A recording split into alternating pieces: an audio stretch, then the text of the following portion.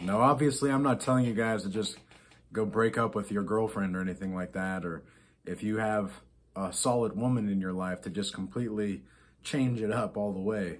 But what I'm saying is I've had so many consultations and talks with people where they go on semen retention and they realize that the women that they're talking to or the women that they're interested in are not necessarily the kinds of women that are going to be long-term relationship material. And it's because they're desiring this beautiful woman above a motherly type of woman. And so in today's Semen Retention Sunday episode, I want to talk about sometimes you just need to change your woman because of the unnecessary suffering. And because there's plenty of women out there, and believe me when I tell you that for every time a woman rejects you or anything like that, there's 2 or 3 more that will want you down the line. And it's mainly because you're building yourself up to be a certain kind of person.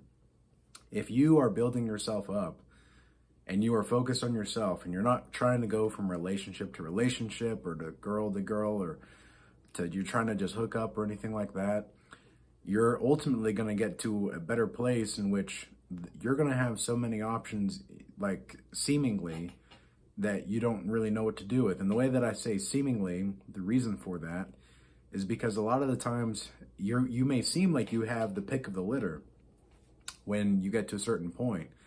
But a lot of the times these women that are coming after you, sometimes a slut is just a slut, okay? And she's going to try to be with as many guys as she can. And why wouldn't a woman like that want someone like you? That's on your grind, that's disciplined, that's resourceful, that's doing what he needs to do. Every kind of woman wants someone like that, but they don't know how to keep it, and they don't necessarily want to keep it. They just want the status that comes with it.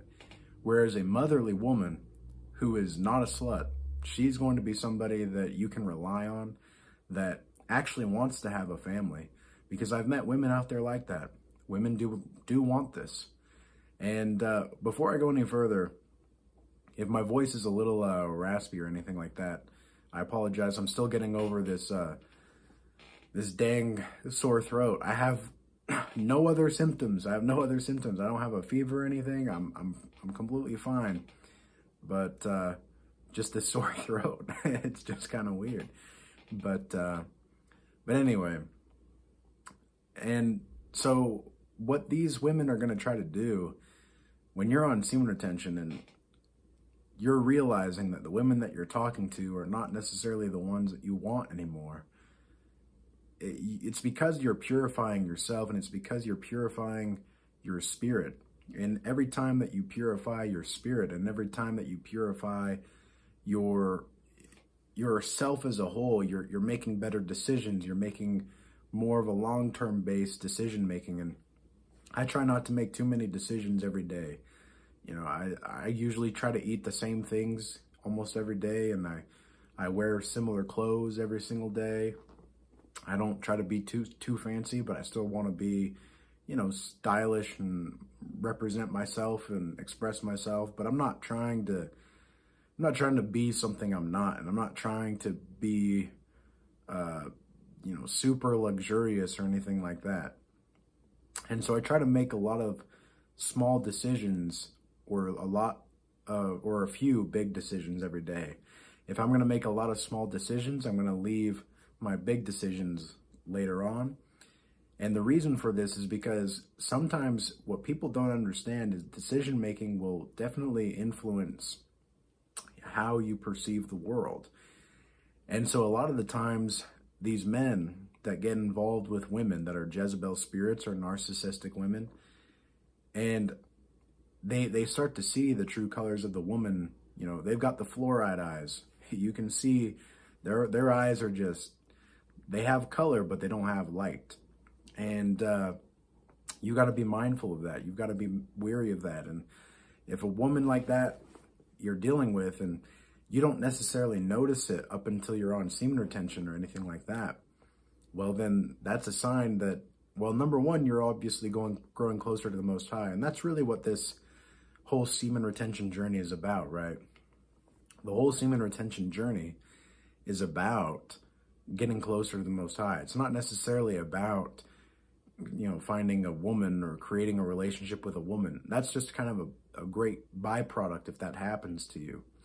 And I just cannot tell you, though, how many times I've seen these people that are just starting on semen retention, and they're starting to realize all of these poor decisions that they made. And it's like, well, yeah, you need to cut down your decision making, brother. You need to cut down your decision making. You start to make a few decisions that are really big, that are really good for you, or make a little bit more of small decisions that are not going to affect you as much in the long term, but are still going to be better decisions. And so these kinds of decisions can be like, eating healthier, going to the gym and doing different things at the gym and trying to build muscle, or trying to, and I'm not saying that life is about getting the gains or the muscle, right? But you do want to be strong. You do want to make sure that you're not just doing it for aesthetics. You're actually doing this because you want to be strong, and you want to have the endurance and the fortitude of mind, so that when you're tempted, then you'll be able to see through the temptations and move to some better place. So with semen retention, and when I say change your woman, what I mean by that is you need to actually change your kind of woman. Like, if you're attracted to these Jezebel types of women and you don't really know why, like, I've got so many emails from people in the past. They were like, man, this woman's a narcissist or a Jezebel, but man, the sex is just too good. I cannot let go of it. And this was like a year or so ago. And I remember telling this guy, I was like, dude, like, if you are so caught up in the sexual activity of this woman because she just gives you good sex that you cannot see the other red flags around you, you've got some inner work to do, brother. You've got some inner work to do, and you've got to grow closer to the Most High, because there's no way that you should be able to see the red flags and yet still be bonded to this kind of woman. That's either a trauma bond or you're codependent. And if you're in a trauma bond with a woman, which I've been in a trauma bond with a narcissistic woman in the past, and man, I'll tell you, that was breaking that bond it felt like I was literally breaking a piece of my soul off and throwing it into the ether. And really, it was just letting go of the parasite that was stuck to me, spiritually speaking. It was weird, because I felt as if this woman, who was a spiritual parasite, a spiritual energy vampire, she was almost like a part of me so much. Like, she had attached her energy onto me so much that getting her off of my spirit was almost as if I was breaking off of myself, when in reality, it's not what it was at all. It's not what it was in the slightest. And so what I was able to do, and that was years ago too, but that was probably when I was 22, 23. And I'm 28 now, so it was about 6 years ago maybe or so. And when I finally started to let go, I started to find like this part of myself that I didn't know could actually grow, because she had latched on to like this part of my spirit that when it was finally off, it was almost like, you ever seen, I don't know how to describe it. It's kind of like this part of me just grew back that I had no clue could grow. And so I realized then that there was a lot of unnecessary suffering in that kind of relationship. And this happened, like, it took me a couple years to break these kinds of patterns. And this is another thing that you're going to have patience with yourself.